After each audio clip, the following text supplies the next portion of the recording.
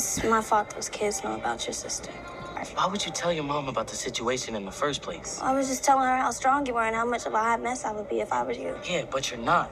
I know, I just wanted some advice on how I could take your mind off of things. You think buying me shit's gonna make the situation better? Keisha could be dead right now. Don't say that. What do you want me to say? Everything's gonna be all right? Episode 6 of The Shy. Very compelling, very telling.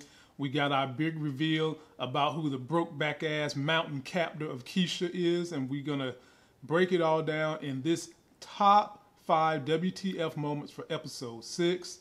If you're finding me for the first time, please subscribe to the channel. Be sure to turn on notifications so when I drop videos, you get them. Check me and the fellas out live Monday, Wednesday, and Friday night.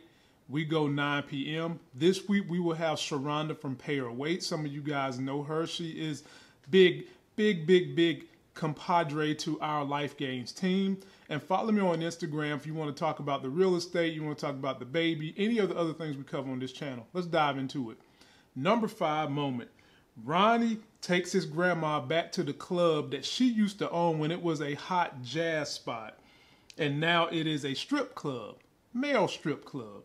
And I found this to be very telling because, as I said in my trailer review, this chick seems to have, dementia and Alzheimer's sparingly when she wants to. Because at first she wasn't feeling going in this club.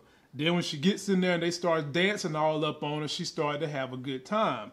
And I don't have a problem with it. If you old and you still got the juices flowing, go for it, man. Somebody tried to jump down my throat because I made a comment about her getting her juices flowing, but that person didn't want to comment on the fact that she was receptive of a stripper dancing on her.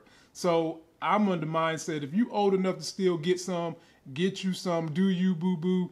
You at the end of your life, you need to have as much enjoyment as you can. And what did we see at the very end of that whole scene?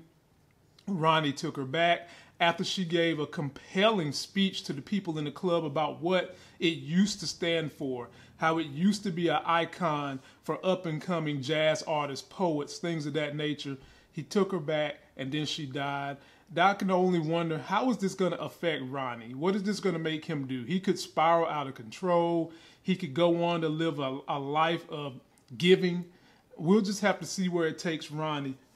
And the number 4 WTF moment.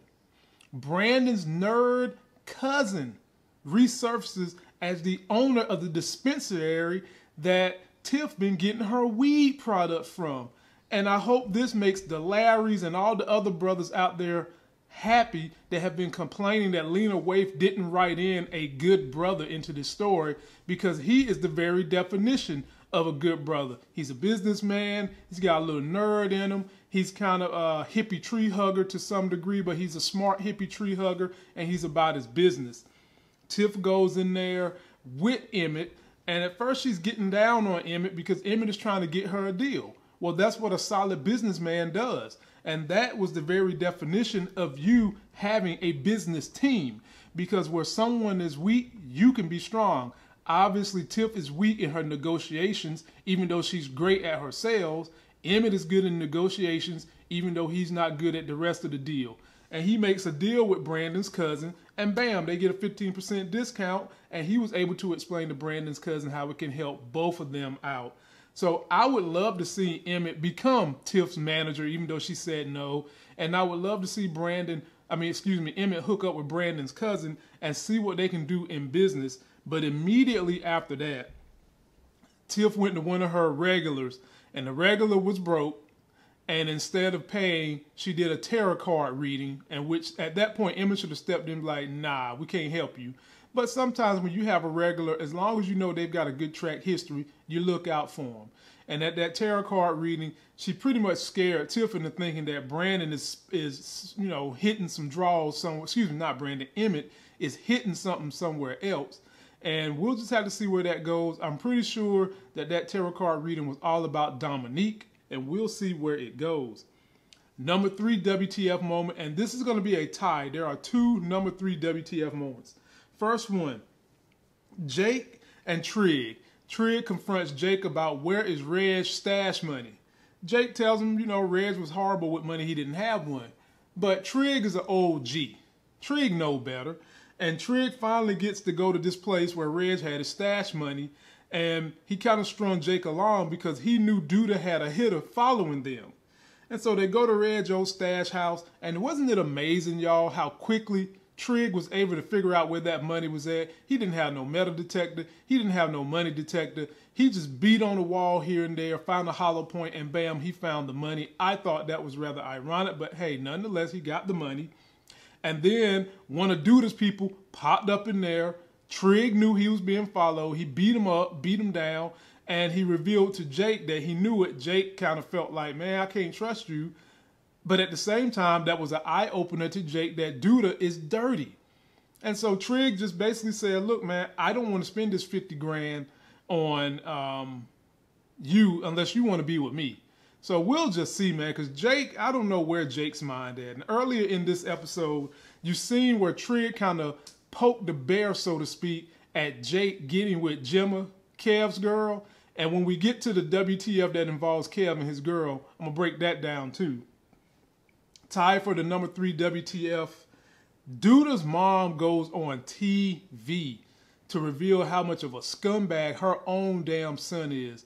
And ladies and gentlemen, can you just imagine how compelling of a story it can be if you don't know the history of the woman? For all we know, she could be a crackhead, she could be a deadbeat. We don't know her history. But to just get on TV and you talk about your son who's running for a political office, that can be damaging. And the whole time Candy is telling Duda, she's like, look, bro, you need to get in front of this and handle it. He's like, nah, we're going to let it die down. No, that particular situation is not one you can let die down because she wasn't some random. Had she just been some random person off the street, yeah, you might can let it die down. But this is your mother.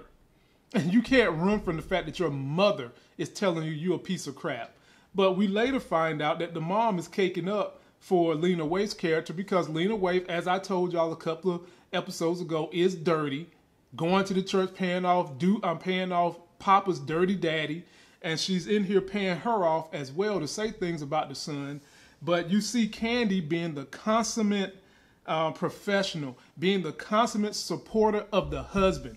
Even though Duda said don't go say nothing, Candy was going to say something. Candy was ready to pay this woman first $10,000, then $20,000 to get the woman to sign to shut up about her son, even though she popped off at the mouth about she's still going to vote for Lena Waithe's character. And then the son walks in, rolls his eyes. They had their little thing. Bada bing, bada bang, boom, they're out. And he's still mad with Candy when Candy was doing him a solid. Then he goes and finally takes Candy's advice, does an interview, and lo and behold, he has dirt on Lena Waithe's character. He's got a recording that he plays for them to hear so they know just how crooked she is. So ladies and gentlemen, this part of the thing is heating up. I'm interested to see where they go. What is going to be Lena Waithe's retaliation? We'll have to find out next episode. Number 2 WTF moment. All the things surrounding Kev and the lead up to his birthday. And before we get into the birthday, I think that I've been saying that what's going to break the fellas apart is Jake is going to start hitting on Gemma, and Gemma's going to like him. Like I said, in this episode, Trig alluded to that with Jake, and now we've seen a dissension in the rank between Kev and Gemma because they was having fun, going to the skate ring and all that, having a little date and all that. And then it was revealed that Gemma went and ran her mouth, and that hurt feelings. It took his trust away from her because he wanted her to keep it quiet. And even though, she manned up or womaned up and came clean about it, she still broke his trust. She still hurt his feelings. And I think that fracture in their relationship might be the opening for Jake to slide on in there. Because y'all know when you young and you act like you hate somebody, you really like them. You know, boys, the way they show a girl that they like them when they're really, really young kids is to hit them.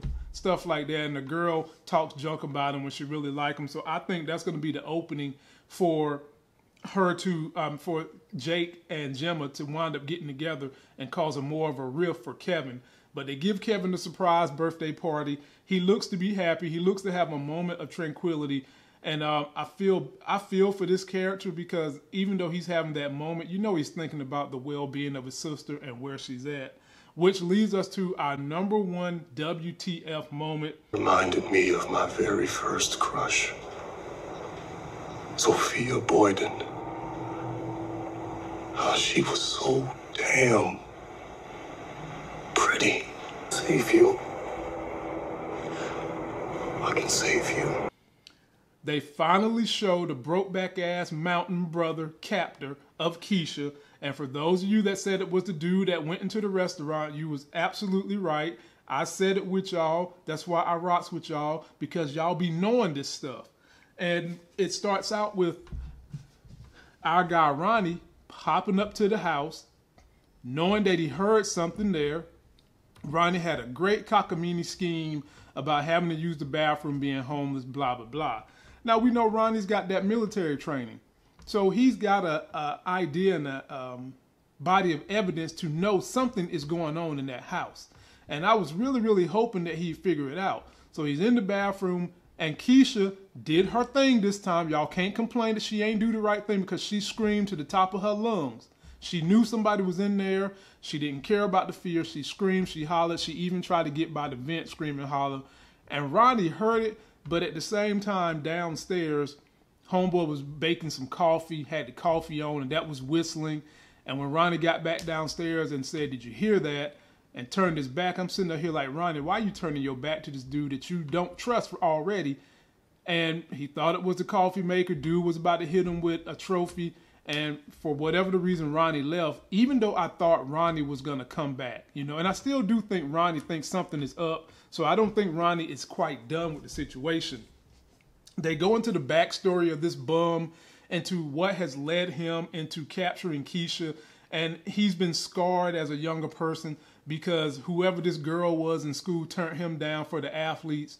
Ladies and gentlemen, boys and girls, that shit happens in high school. It happens all the time. Man up about it, because when you become an adult, some of them same girls, they wind up wising up, and they wind up seeing dudes like this. If you can keep yourself together and not go crazy like this punk ass, and they'll come to their parents and start getting with the smart brothers. This dude, instead of just living his life, putting some things together, building on his own self, he wants to capture underage girl. I mean, like a effing you know what. I'm not even going to say the word. And he relates that girl's hair as being her God's gift and what really attracted him. And he got so mad about that's leading him to cutting off Keisha's beloved hair, man. Lord have mercy. This dude is just a piece of crap. And while he's doing all that, look at the face on Keisha. Look at the disgust on her face. And just look at him reveling and rubbing through her hair with those scissors and cutting it off, even snapping his fingers, telling her to sit down. So those of you that really, really hate pedophiles, which I'm assuming we all hate it, but it really, really bothers some of us to actually see the brutality of such things on screen. This had to make your skin crawl. I know my skin was crawling. I was upset. And I can't wait for them to catch this bum and somebody serve him the 5-knuckle shuffle right across the nose.